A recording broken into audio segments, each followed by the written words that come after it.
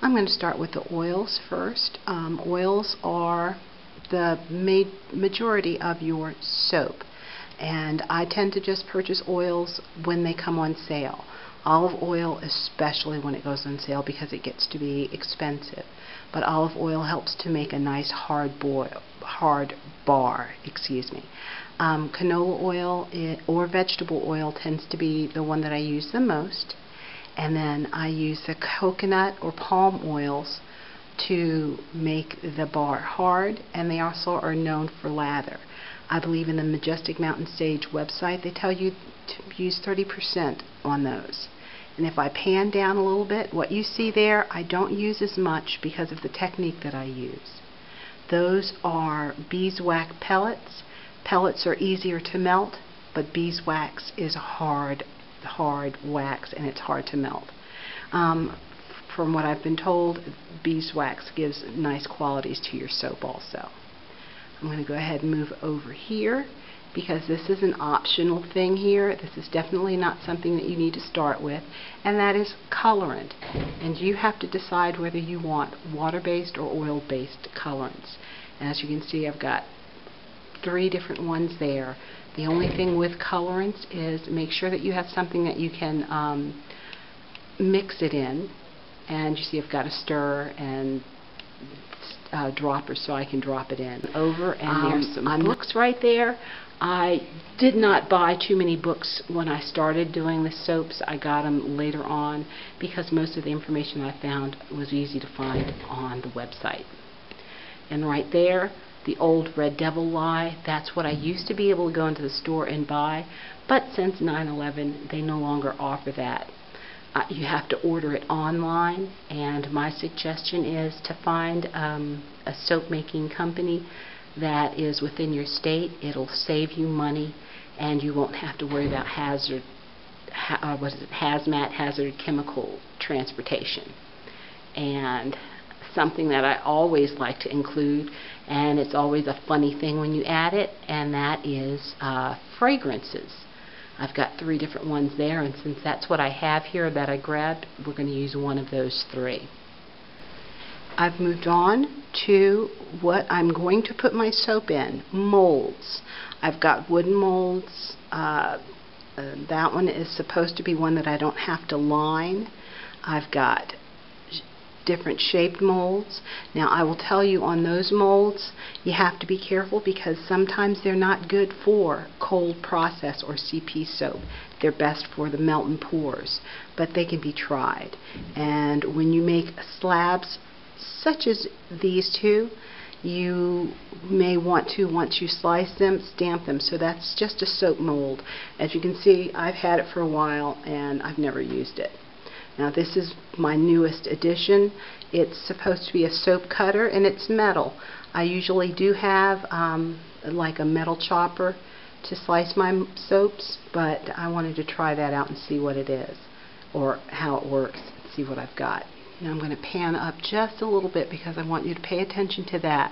That is what we're going to use for our mold today.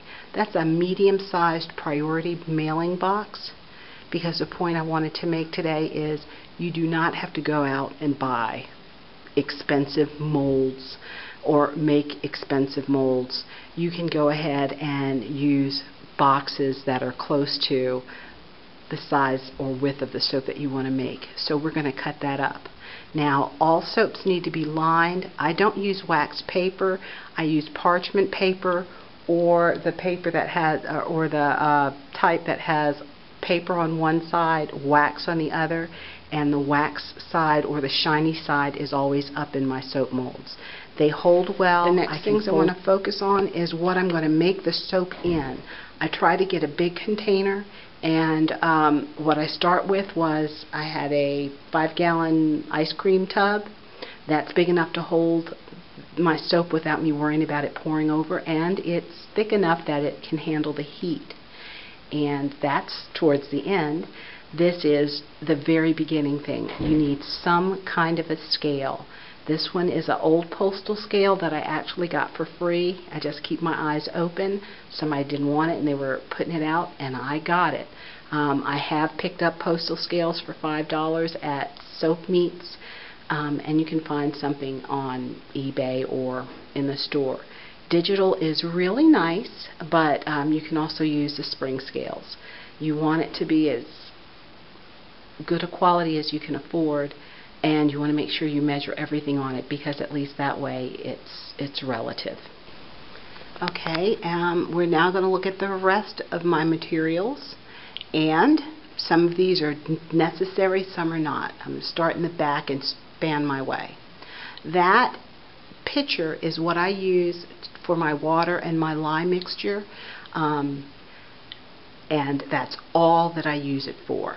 I've got additional containers in case I want to do something like color my soap. I can pour some of the soap once it's at trace into those, add the colorants, and then I can pour it into the mold. The most important thing, I think, is right there. That is your soap recipe, and that's just a basic soap recipe I put together off of Majestic Mountain Sage. As I pan down, the first thing to your right is a stick blender. It's not necessary, but it definitely speeds that process up. The stir and the spatula or spoon I should say, and spatula are all that you need, especially if you're starting out. Just make sure that you get something that doesn't have metal and can withstand temperatures, high temperatures. I've got there a dropper in case I want to drop instead of pouring a larger quantity of fragrance oil. I've got some spatulas so I can scoop out colorants or other things. And I've got two different types. I usually use, I'm sorry, I didn't tell you what they are, I just said they're two different types. I've got a thermometer.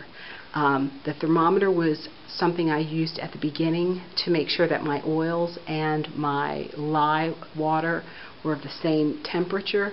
I don't use them quite as much, but I used to use the old glass candy making thermometers, and once I use it for soap, I use it for nothing else.